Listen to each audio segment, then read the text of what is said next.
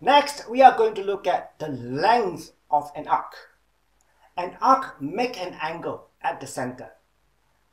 The larger the angle, the longer the arc. Let's look at the arc of this sector.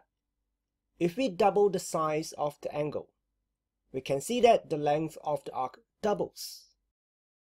If we triple the size of the angle, the length of the arc triple as well. So we say that the length of the arc is proportional to the angle at the center. When the angle is 360 degrees, the length of the arc is actually the circumference.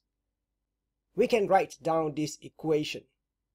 Length of arc over circumference is equal to angle at the center over 360 degrees. Let's look at this diagram. Calculate the length of arc AB. We write down the equation. Circumference is 2 times 22 over 7 times 21. Angle at the center is 60 degrees. Now let's move the whole of the circumference formula to the right hand side. We simplify.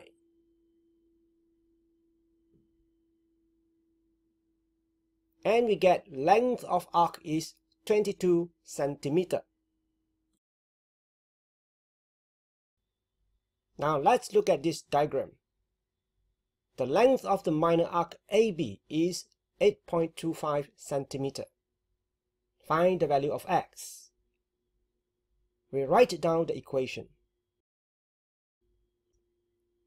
We can actually swap places, since what we want to find is angle at the center.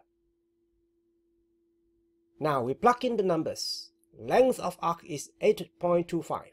Circumference is 2 times 22 over 7 times 10.5.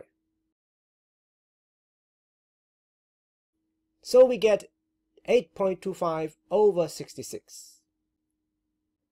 We move 360 over to the right hand side. And x is 45 degrees.